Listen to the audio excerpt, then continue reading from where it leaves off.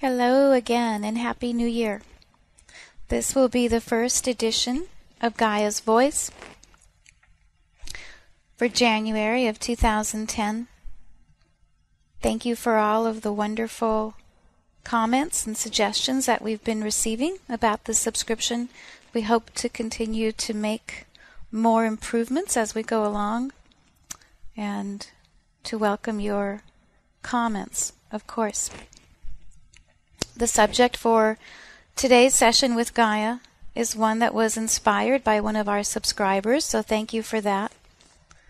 The question came stateside and has to do with our health as a community of humans and the health of the body and our healthcare industry. And it seems like a lot is changing in this regard, not only here in the States, but also around the world.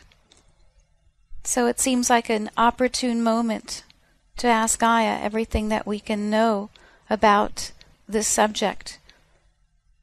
And so I hope that along with me you will welcome this next installment.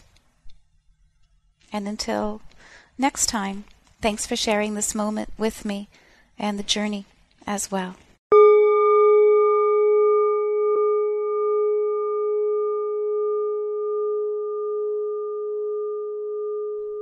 Indeed, dear ones.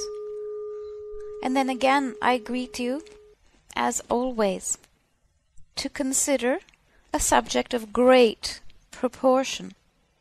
How does one measure the soul?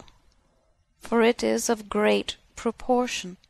And yes, the subject to be considered this day is the body.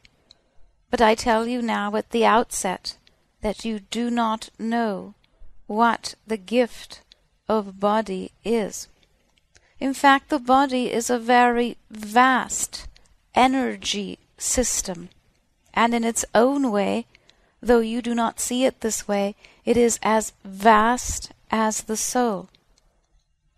And again, I tell you that although each of you have a body, possess one, or are possessed by one, as the case may be, most of you do not have an intimate relationship with your body, because you do not recognize what it is or truly how it is connected to you. Likewise, you have a soul and a relationship with your soul, but it is also a little bit remote.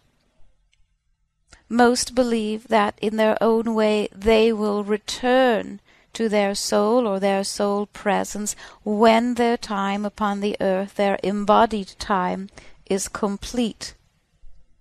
Or they believe that their soul is deeply connected to them now, but that their soul somewhat sits back, observing the process, observing how well you live out your purpose or your creativity, only stepping in here and there when asked for great support or during times of great stress or challenge. And so to examine this subject well, we must overcome the belief systems associated with both the body and the soul, because in essence both of these are two sides of the same coin. They are not separate. One did not come first. The soul is ever, ever present.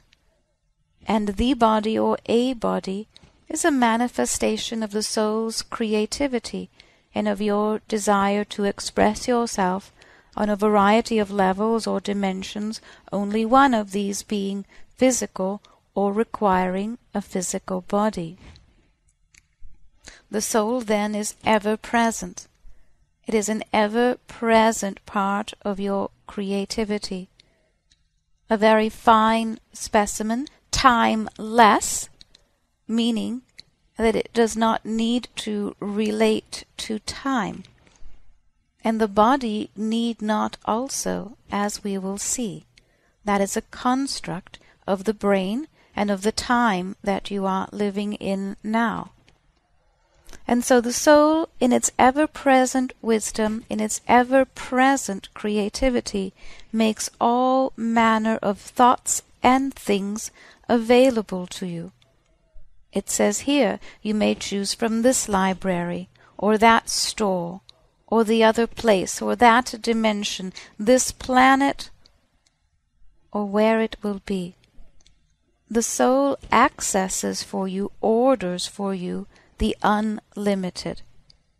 The unlimited does not mean that it brings everything to you at once. It brings to you what is most useful. It orders the universe for you.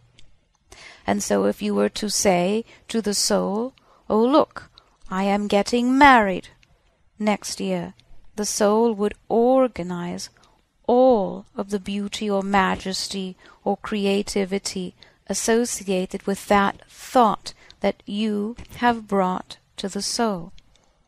Of course, then we must say, you. What is you? If you are bringing something to the soul, it would seem as if you are separate from that, and yet you are not. You are bound to the soul. It is bound to you. When you look into a mirror, you see an image. Any time that you were to look into a mirror, you would see an image. Sometimes it would be more clear, other times distorted or cloudy, but you would see a representation of yourself. The soul is the same. Any time that which you are, which in truth is pure awareness, looks into the mirror called the soul, you will see a version of yourself that looks like what you are portraying, envisioning, desiring, fearing, creating, or like that. Depending upon what your awareness reveals to the soul then brings to you, advances to you, shares with you what is most useful, aligned with that. And so when a lifetime upon the earth, just as an example, for we could choose other bodies or other planetary experiences, when your awareness reveals to the soul a little bit about what your journey will be like, the soul immediately brings to you, fashions for you, all that would be most useful, most creative to you, from the most practical, the most mundane, to the most majestic. And of these you begin to dress yourself, you begin to dress your awareness with certain thoughts, with certain feelings, with ideas and ideals. The longer that you pause while you are dressing yourself, the more that the soul is able to give to you or infuse upon your awareness. Imagine that these would appear as small filament-like sensations, lightly attaching themselves to your awareness, sometimes creating a memory of another time, another place, another life, sometimes creating a great desire that you may have for the life that you are embarking upon. Again, the longer that you pause to dress yourself in these filaments of light, the closer you will be to your soul, the more that you will be able to draw to yourself in terms of wonders during your life, and the more well-worn will be your path that directs you back and forth to the soul in order to retrieve more and more. It is not a one-time sale, so it is not as what you do not take at the beginning, you cannot go to retrieve. Oh no, the soul, the ever-present partner that is the soul, is always, I tell you, always available to retrieve for you what you need, whether it is care for the body, a concern for your health, an advancement for the mind, a new job prospect, or a physical attribute, such as more hair or less weight for those who are interested. Truly there is no limit to this. And yet what is most important at the outset is the establishment of that relationship. Of course, once you find yourself at first in the more dense, unconscious realms of the earth, it is as sooner the possible that you can establish yourself, your awareness, as soon as you can awaken your awareness. Shake the dross from that awareness and remember where you have been and what you are, the quicker you will be able to dress yourself in more filaments of light or activate those that you have brought with you. And therein is the first stumbling block for many. Because imagine even that you are a young tot crawling about on the floor in front of your mother, and there is the mother sitting and conversing with a friend and saying, "I wonder why this one has not walked yet, why the other one walked as early as 8 or 10 months, and this one is still crawling about." Well, that already went into your thought process, and now you are already beginning to wonder, what is wrong with this body? Look what my mother, the caregiver, the only one that I know, has said. And whether or not you already understand even the language or the words that have been spoken, the experience has already also bonded itself to you. And in the same way as the filaments of light that we have spoken of have bonded themselves, well, the more denser objects, thoughts and things, they have their own magnetic glue. And even before your first year upon the earth is complete, you are full of thoughts and sensations. And some of these are to your benefit and credit, and some already begin to delay your journey. Some already begin to create stress in the body that already begins the aging process. And so there you are as a babe, with life barely beginning, and already you are aging faster than you know.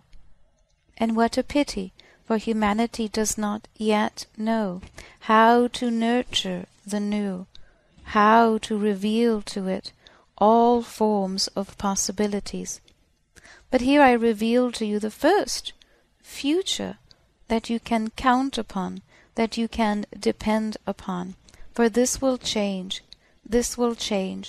and it will not be more than 1 or 2 generations forward of this moment before a different kind of parental education is given.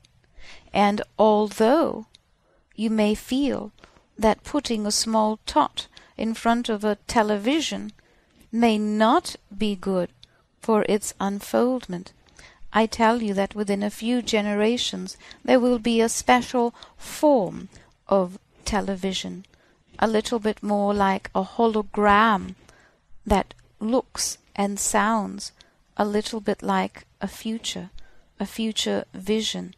And so a child will be able to dial in for themselves based upon their own energetic matrix that will be revealed within the hologram, and there they will be able to fine-tune any less than improved upon characteristics that the body inherited.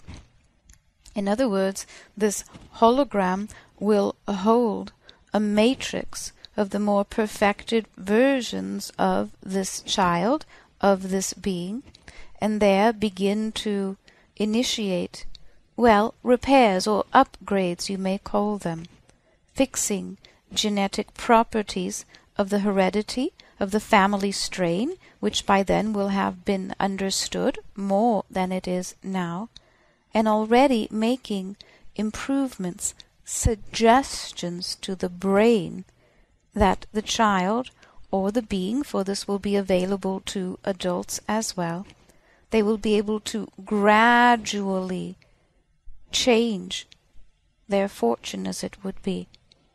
Now, this will be given primarily in the beginning to those that have certain health risks, those that are born with certain congenital defects, those that carry certain strains that humanity and those within the medical communities have found that would not be good to project into the future. And so there will be the beginnings of the ability to arrest these throwbacks to other times, so that there will be less genetic defect to body or mind. How this will come about will yet unfold, and it will be a little bit different than what you imagine. Humanity is a very curious sort, and even those that are among your most educated, for the most part, your great discoveries are simply stumbled upon. While one is busy searching for this, they find that, and find that it is in fact more useful than the original thing that they were searching for. So it will go a little bit like that, a little bit as a stumbling block that turns into a building block. And so one will give rise to the next, and as we will continue to see, as the subject unfolds, there will be a great, then, change in how humanity's health and wellness unfolds, and how the body is perceived, and what, in fact, it is able to do. And so, to return to our introduction of the subject, it must be understood that the body is a spiritual organism that is attached, and deeply so, to the soul. One cannot see the soul, but for the most part, it is taken for granted that one does have a soul, an eternal aspect that guides one, that one returns to. The physical body can be seen, and, in terms very human, the physical body is considered a mammal, part of the animal kingdom. It is not necessarily so. It is simply that out of all of the material that can be found, the soul and the wisdom keepers who improve upon life in every world have found that this particular body type, which has similarities to those of the animal kingdom, that this particular body type is the one that can improve upon itself most quickly. It is one that is highly adaptable to circumstances. It is highly able to endure certain, but not all, stresses and stressful factors given to different dimensions, but particularly at this point, the third dimensions. And that it is also able to transcend its circumstances, and under the proper care, scenarios, thoughts, beliefs, ideas, and much more. And so your body, in essence, is also an eternal organism because of its ability to transcend all of these factors. Now, if it were understood as this, as in its own way equivalent to the soul, but somewhat more dense in its proportion, then at the outset perhaps more care would be given to it. It would be credited with more intelligence. It would be educated in different and more creative ways. This will come to pass, but of course it has not yet. And so we must speak then in terms of past and present and future in order to give you a true unfoldment of what is taking place. The body then is that which is its own wisdom, its own library. But in order to access the body's wisdom libraries, there must exist a state of trust, one that enfolds thought, brain, heart, feeling, soul, experience.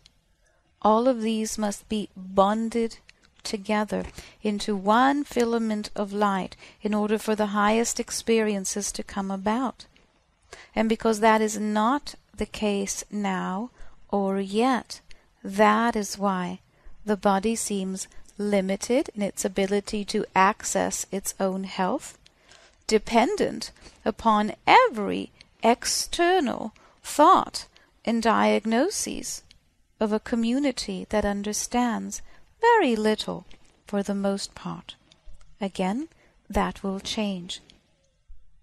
But to hammer the point home, as they say, your body is not a machine of a variety of movable parts that will wear out over time. Your body is not at constant risk of acquiring disease. Your body is not simply a random set of atoms and molecules under the direction of a brain that can be extinguished. What your body is a perfect energetic field. It is indeed a collection of atoms and molecules, but those that are divinely arranged, purposefully and creatively so. And what is the purpose of the body then? What is the purpose of the physical body? For most within earshot of these words understand that there is a seeking of the purpose of life. And so contained within the purpose of life, there is the purpose of the body. So be it. The purpose of the body, then, is to assist in the discovery of the meaning of life.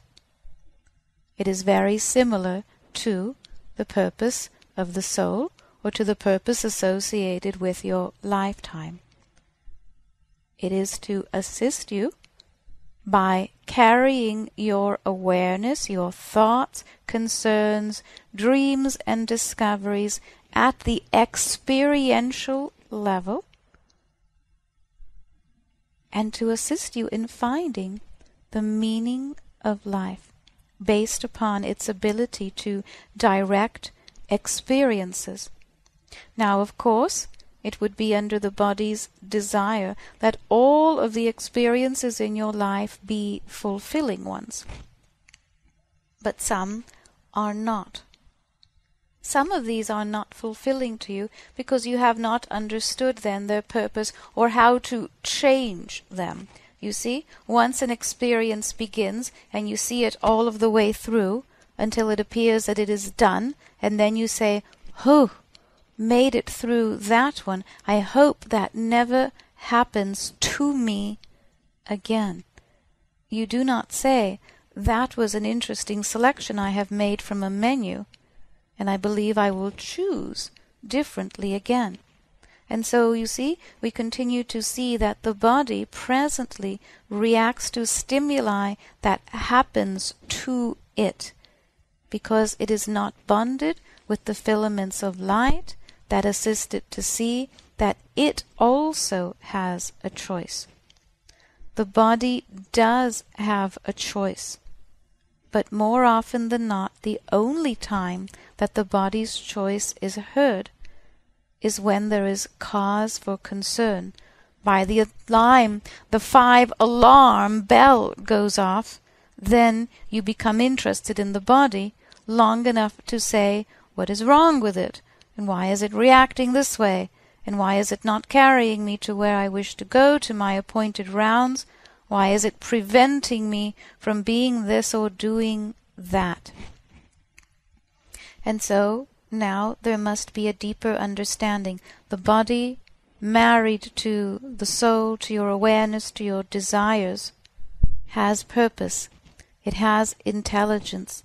It has creativity, and its job is to assist your awareness in a life that is full of experiences that lead to the deeper meaning of life.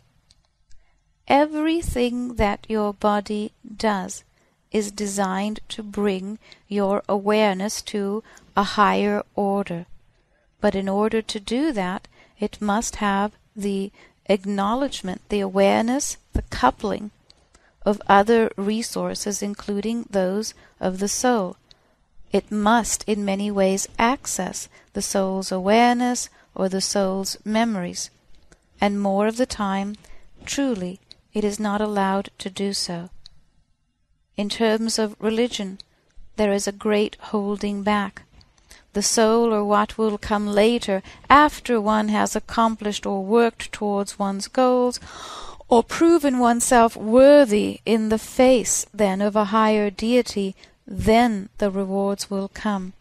It is rarely said to a human that they may reap many rewards while in the body, not the least of which is the improvement of the longevity of the body, its ability to rejuvenate, improve, and care for itself. That is left to other external means. And so the body then is a field of energies. And collectively, humanity has discovered and decided that when it packs all of these molecules and atoms together very tightly, they appear to represent a human body.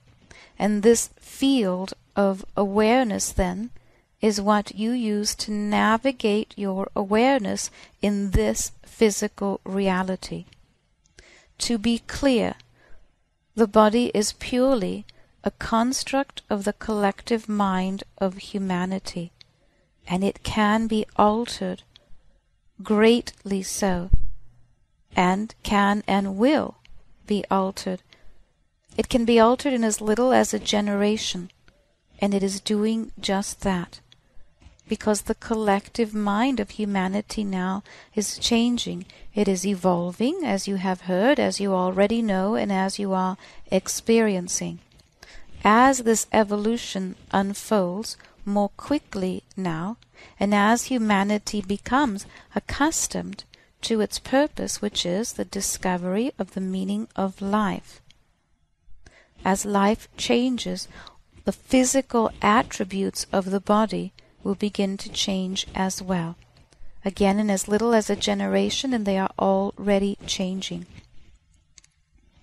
Another error in thinking, in collective thinking, is that the brain is in charge of defining the body and what it is capable of. In this way, or as long as the brain continues to think that it is in charge of the body and of your experiences will remain limited. Because the brain then, rather than opening the door to the soul to allow for the infusion of more filaments of light, those that you left behind, thinking that you would return to them at some point during your life, by then human brain, is thinking, oh, we have it all under control now. Thank you very much. We have no more need of your services, it says to the soul.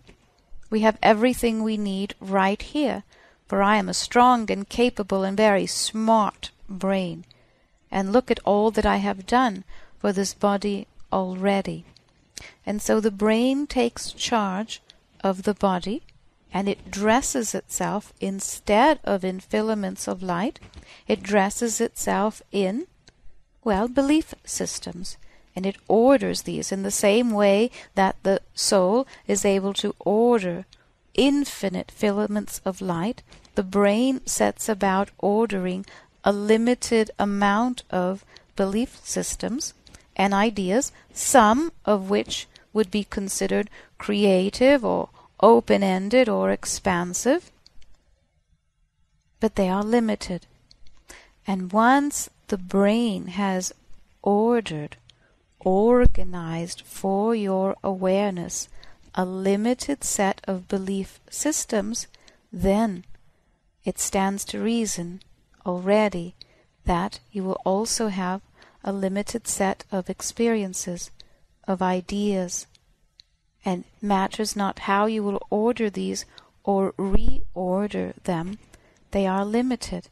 And that is why you see many lives shuffling about, shuffling the same cards but in a different order, shuffling together all of the different ideas that it has had, but because they are limited, they always appear to be just a little bit different, so that this looks a little bit like that, and this life looks a little bit like the other one, and this experience looks a little bit like the one I had several years ago, a little bit improved upon, and like that. When the connection to the soul is more open-ended, the experiences, I tell you, I promise you, are much more expansive. You may, in essence, reinvent a life many times over during a life. But you see, the belief system, for one, that you must choose a certain career and abide by that for life, that allows you to have a limited career span with only a certain set of ideas or ideals to live by. And so you are constrained by the brain's belief system, by the culture belief system, by the generation's belief system, because these form a part of your collective reality as well. Every generation belongs, like a club, to a certain belief system or practice associated with that generation.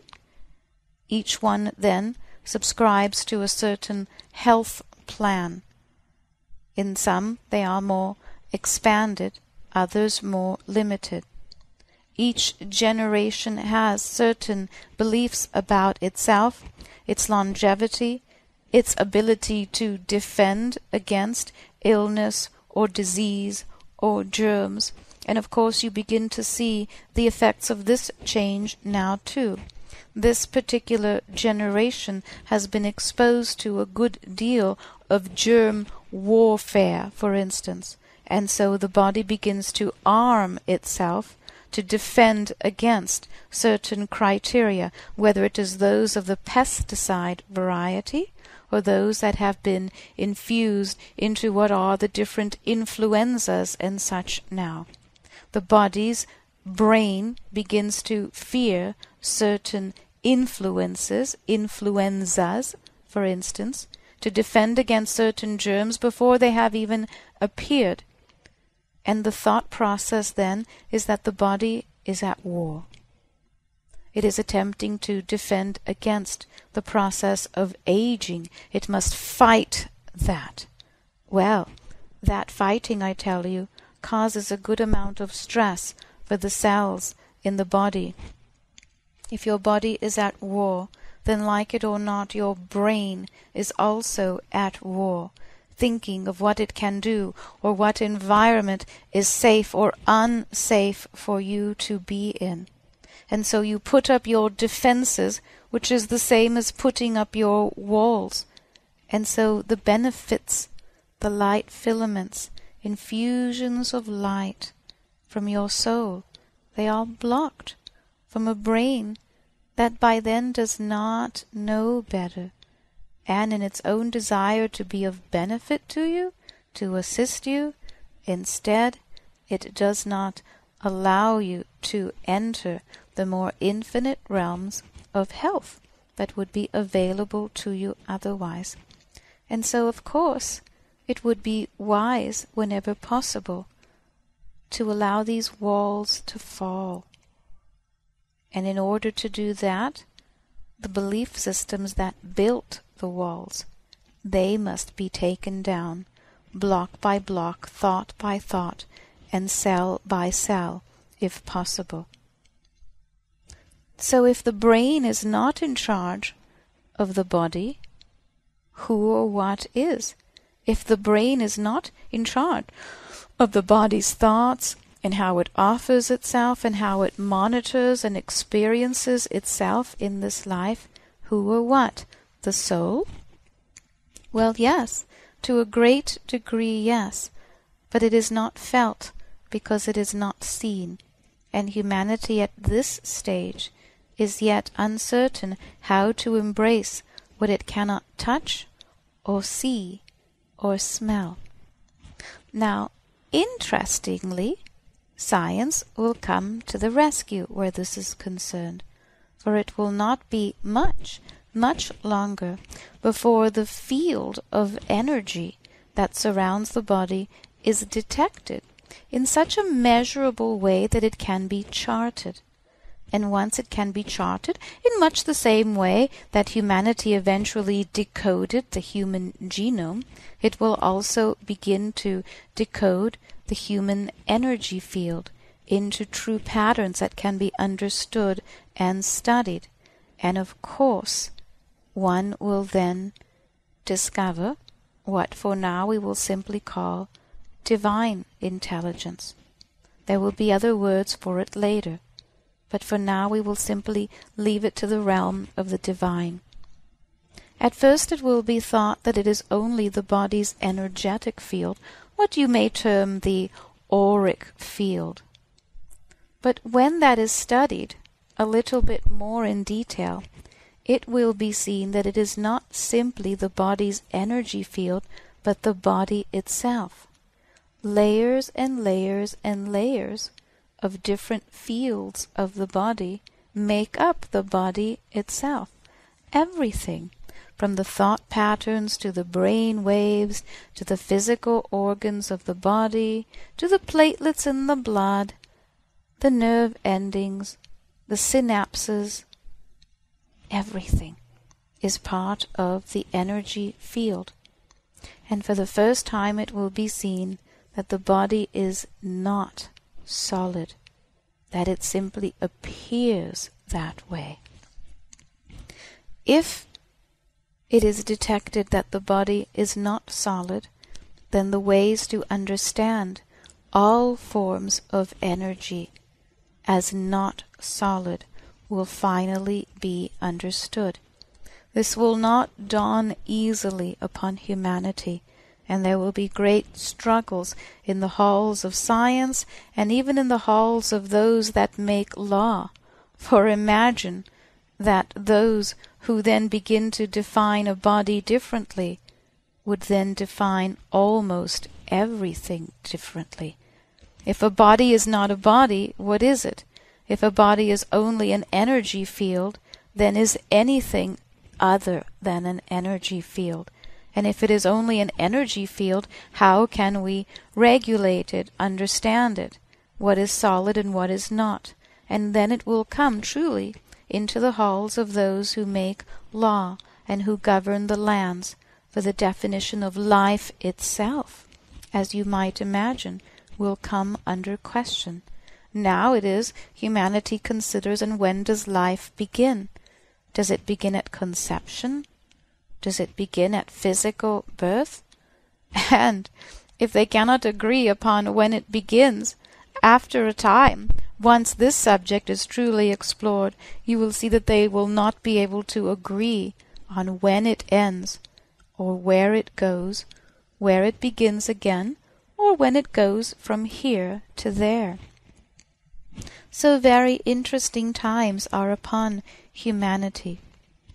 Now, during this time of transition, the bodies are more uncertain than ever.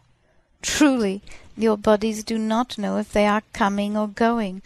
They do not know how much rest they need, or how to achieve that restful state. For many fall to sleep and the body is not rested, and many cannot sleep and the body is not rested. Now, the only purpose for rest is the body's ability to rejuvenate itself or to realign with the filaments of light.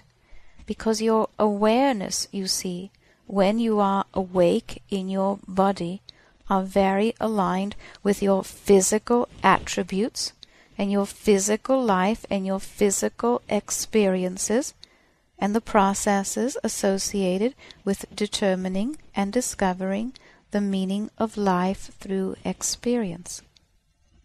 When you are asleep, the unlimited springs to life again.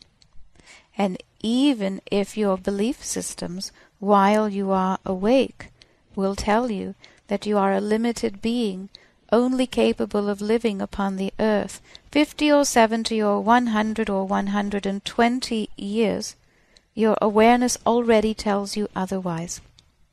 When you are not then in your waking state, you are not tethered to time. Instead, you become tethered to the unlimited or to the soul. And so your connection with the soul deepens while you are asleep. And the soul is able to restructure or, in essence, remake or repair some of the damage, environmental, collateral damage, we could call it, that you sustain during a waking day.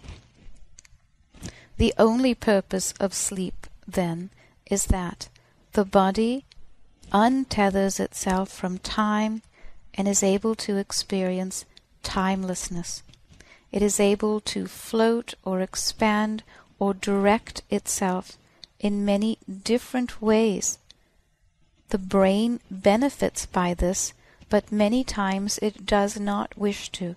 Many times the brain will absent itself from this process, and so it is brain that enters a dream-like state that is somewhat entertaining or even nightmarish. It is all simply entertainment to the brain. Now, brain and mind are not the same. Mind is awareness. Mind is a bridge between brain and soul, or between physical meaning of life and the greater meaning of life, which is not restricted to the physical. Mind is also collective, but again, it is unrestricted. Mind can become interested in time, but it is not limited to time in the same way that brain is. And so a brain, for instance, is the clock watcher part of you. It is 1 o'clock, it is 3 o'clock, it is time to go to work, it is time to go to sleep, it is time to eat. And then there is the mind. The mind is interested in time, but more as an idea. I would like to have the time to explore this land. I would like to have time to read a book. I would like time to develop this ability. So you see, time is still related very much to calendar and to clock, but a little bit more in terms of exploring either the possible or likewise it can be the impossible. The mind, if it is overly directed by brain, will simply say, "Too bad I cannot explore this place or that idea. Too bad I will never do this or have that ability." And so that is why it is important to use the brain, develop the mind, and to continue not the search for meaning in life, but the discovery and the enlivening of the meaning of life through experience, through process, through processing thought, sharing, and exchanging wisdom.